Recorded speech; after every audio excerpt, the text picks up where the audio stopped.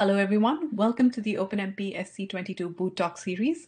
This presentation is from the SOLVE Validation and Verification team, and we will talk about our validation and verification suite and the latest developments therein. I am Swaroop Pofle from Oak Ridge National Lab. I'm a computer scientist, and this talk will be co-presented by Thomas Huber, who is a recent graduate from University of Delaware. So a bit about the overall project.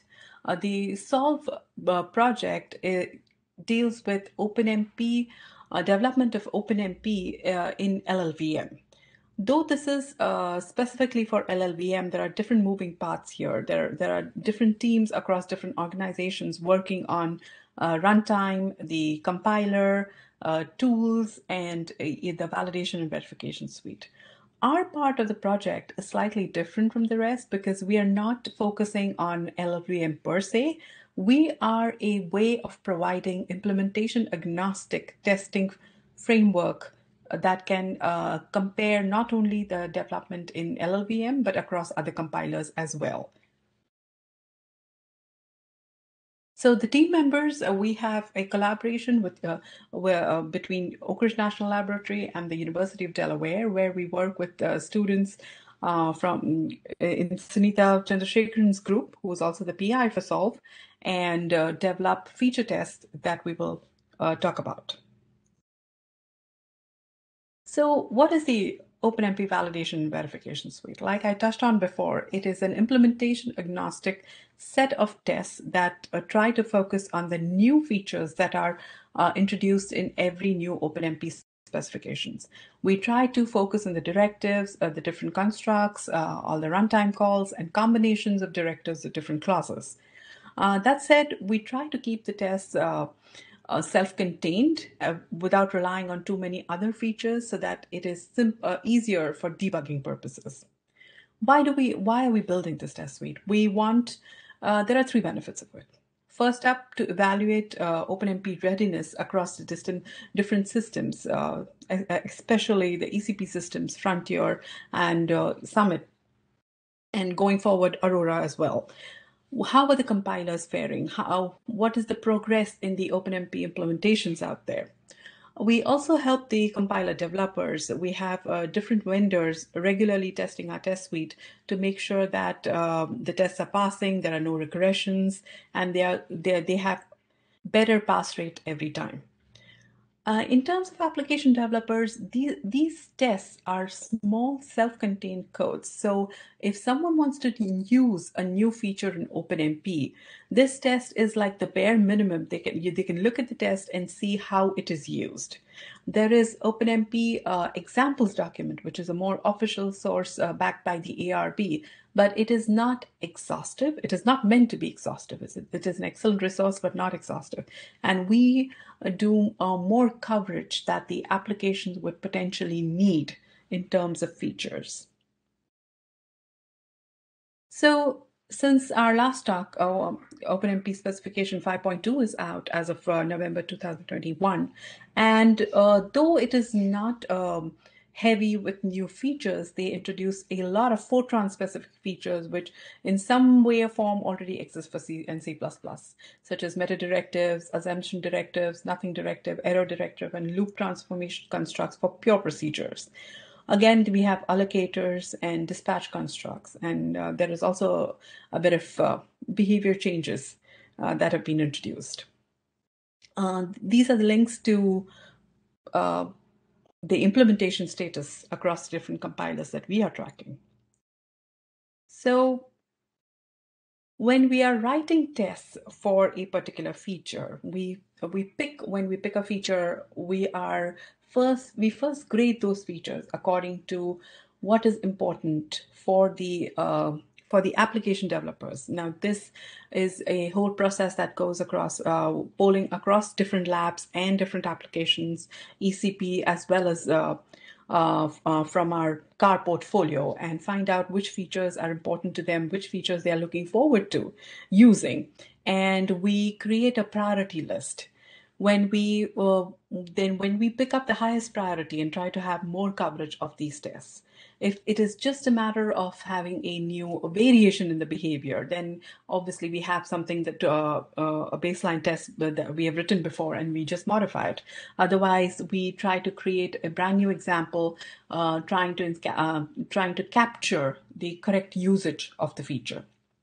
We have an internal review process after which we push our test to our GitHub repo, and it is open and available for everyone. And we have had a lot of conversations back and forth where we, with vendors, with other implementers, where people come up with issues or they come up with requests for us.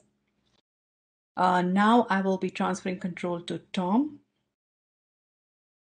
All right, so as Swaroop mentioned, my name is Thomas Huber. I'm a recent graduate on the University of Delaware side of this team.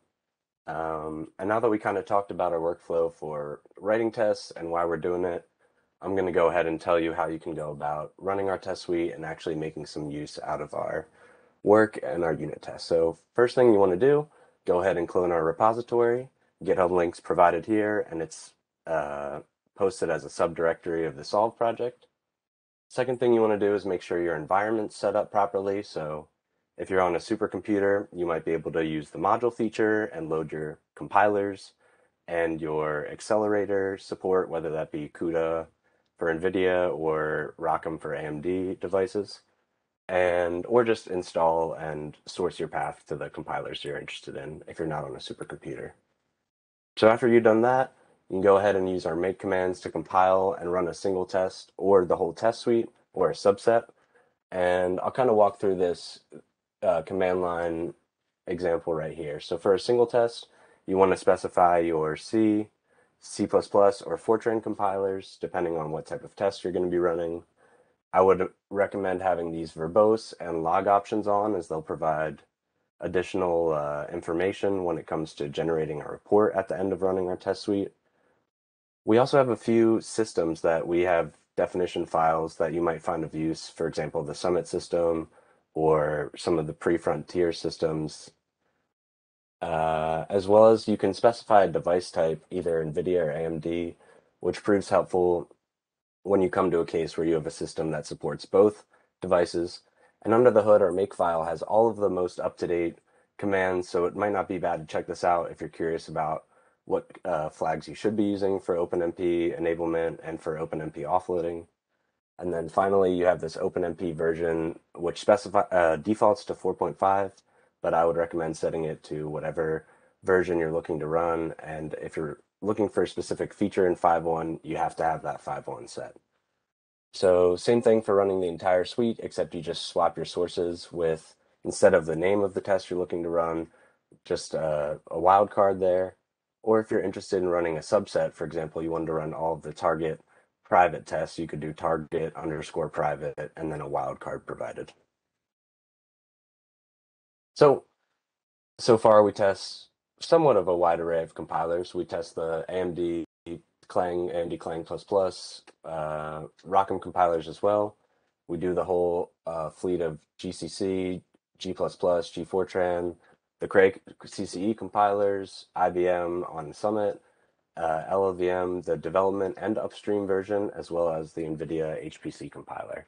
And the systems that we test them on, as you can see, we do Summit at Oak Ridge National Lab, Perlmutter at NERSC, Spock at Oak Ridge as well. We test LLVM and GCC across all these systems, NVIDIA on the systems that have NVIDIA hardware, AMD on the systems with AMD accelerators, and then IBM and Cray on the respective CPU architecture that that system has. So once you've kind of run the test suite, you can get some useful information out of our built-in reporting features as well that could easily be included in your weekly or nightly runs if you're doing development on OpenMP or have some applications where you're curious if these features are going to pass or fail. So after you've run our test suite, it's as simple as just running make report JSON, and this will generate a nice JSON file that has all of this logging information if you enabled those flags I was talking about earlier. You can easily consume this for view in spreadsheets, or if you're using like Elasticstack or something. And you could also just use our make report summary, which will just give you a nice straightforward textual percentage of how your performance is doing overall with respect to these unit test pass and fails. So, last time we gave this talk, we talked a little bit about 4.5. We've kind of moved on, so we're almost completely done with our 5.0 coverage. We have 258 tests, 100% coverage for C, C++, and 100% meaning we have a test for each new addition or deprecation to the specification, and at least one corner case covered for each of those additions. We start out by writing all of the C tests first traditionally, and then we'll go back and do the Fortran tests after. So for OpenMP 5.1, we're almost totally done with the C tests. This was a smaller specification release than 5.0, so there's not as many tests we need to create. And as you can see, we're kind of catching up with the Fortran coverage there as well. And then for OpenMP 5.2, we have 6 tests so far with 20% overall coverage. And as Swaroop mentioned earlier, our test creation is generally based on the needs of application developers first. And then after that, we'll look at some low-hanging fruit where it's just the tests that compiler developers have implemented first. And then we'll go through and just pick up anything, even if it's not implemented, we'll still target writing tests for those cases. Here's some new results that we recently collected you might find a bit interesting. Here we were just curious about how support for OpenMP has grown over time for all of these specific compilers. So on the left, you can see we have the NVIDIA HPC suite with just OpenMP 5.0 data. And again, we want to show the progression from their 21.7 release to their 21.11 and just kind of give you a visual depiction of the fact that they are actively developing. You can see there's 4 more tests that pass throughout. Granted, this isn't a big time span as compared to the GCC graph you see on your right, where we're comparing 9.3 all the way to their 11.1 release. You can this might be a little bit more interesting to look at GCC's progression over time. As you can see, they have 60 more tests that are passing. They've been doing tons of development throughout these versions. So if you're interested in using any of the 5.0 features, you clearly want to go for one of these newer versions.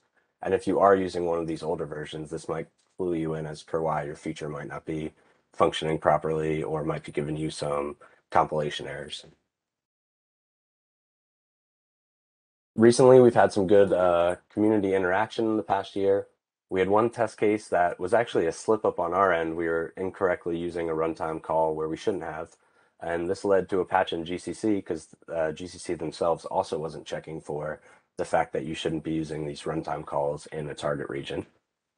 We had another test that led to an inclusion in or a redefinition of language in the OpenMP 6.0 specification, which is still pending on their GitHub. And then we had one test that led to an actual description change in the thread private directive, which is enacted already. And then additionally, the OpenMP official examples document, which is something we referenced, has also adapted one of our test cases for use in their document.